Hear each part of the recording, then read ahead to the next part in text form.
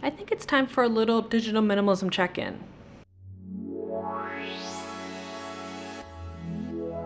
So I've been on vacation for about 3 weeks in Florida to visit family, and I have a week left, but I would like to check in and give you some insights on how I've been dealing with digital minimalism, the devices I've had difficulty with, and maybe some new devices that I may have acquired.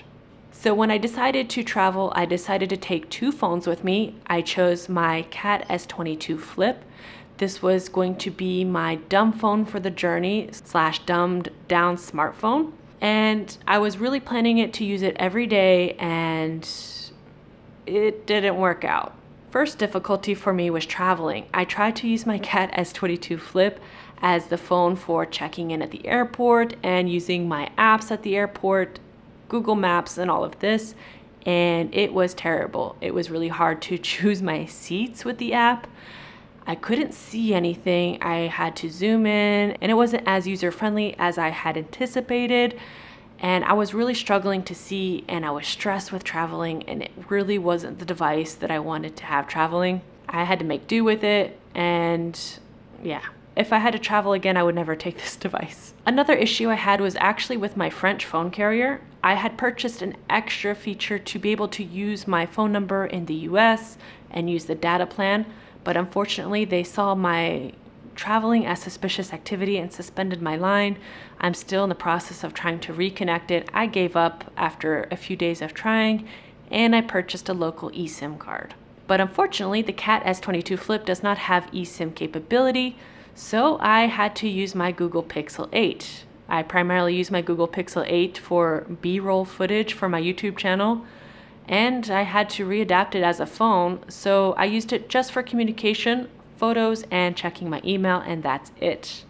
I haven't used it for entertainment, and honestly, I've been surprised with myself. I didn't download any additional applications, I didn't find myself doom scrolling or picking up my device when I'm bored or anxious. So this is a huge progress for me. It's almost been a year since I started my digital minimalism journey, and I'm really proud of myself for being able to handle a smartphone without being super addicted to it.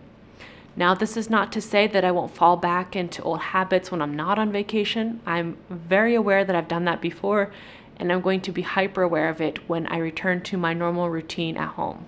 I did make a couple purchases while I was here for devices, because not only am I addicted to smartphones, but I'm also just addicted to technology in general, and I can't resist it. I did purchase another phone. I purchased a smartphone, but a smart flip phone. I did like the CAT S22 Flip Phone for the flip phone feature. I liked being able to hide the screen from myself, and I found that this was quite useful. I think when I have a device and the screen is facing up, I'm just tempted to look at it, and so I bought a 2023 Motorola Razr. I got the pink one, of course, because I'm tired of looking at the black CAT S22 Flip. And I got it used. I got it for a very good price, and I would have purchased it otherwise, to be honest, but I really wanted to test it compared to my original Motorola Razr because I really love that device. I really love flip phones in general, old flip phones, new flip phones, and I really wanted to give it a try for the newer ones that are full screen and see if the phone is possible to use as a digital minimalist device. Of course, I'm going to add a custom launcher, remove unnecessary apps, and dumb it down as much as possible for myself. And I want to see how it goes, because unfortunately the CAT S22 is not for me. As somebody who is very visually impaired, I have autosomal dominant optic atrophy, and I'm legally blind, and that device, although the buttons were very accessible, the screen itself was not accessible enough for my use case. Now, besides getting a new phone, which is kind of predictable in my case, I also got a new watch. I stopped using my Apple Watch a few months back, and there has been one feature that I've missed greatly, and that was the steps counter. I tried to combat this by using a pedometer, as well as using the steps counter on my phone. The downside was that I was losing my pedometer all the time. I left it in a pants pocket, it got washed. It wasn't really convenient. With having the steps counter on my phone, this meant that I needed to have my phone on me all the time. And as somebody who's trying to reduce the phone usage and not have a phone on me all the time, I didn't want to have it. So I decided to get another Casio because I am very brand loyal, and I got a Casio with a steps tracker. I don't remember the exact model, but I'll put it on the screen. And this watch has been great. I can keep track of my physical activity to the point where it's healthy for me. When I had my Apple Watch, I became addicted to that as well, as far as completing my fitness every day, going above and beyond, and trying to get all the challenges possible. It wasn't a healthy relationship with me and my watch. I just really wanted a watch for time.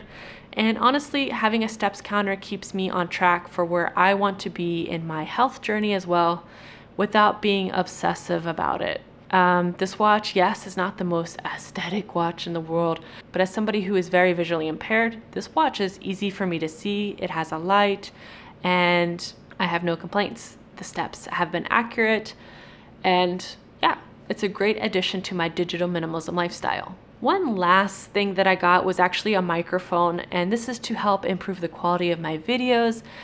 It's not really to do with digital minimalism, but it helps me carry less equipment with me as I'm going around. I'm going to try to take my camera out with me more, maybe potentially vlog, or I don't know, just be more mobile with my camera.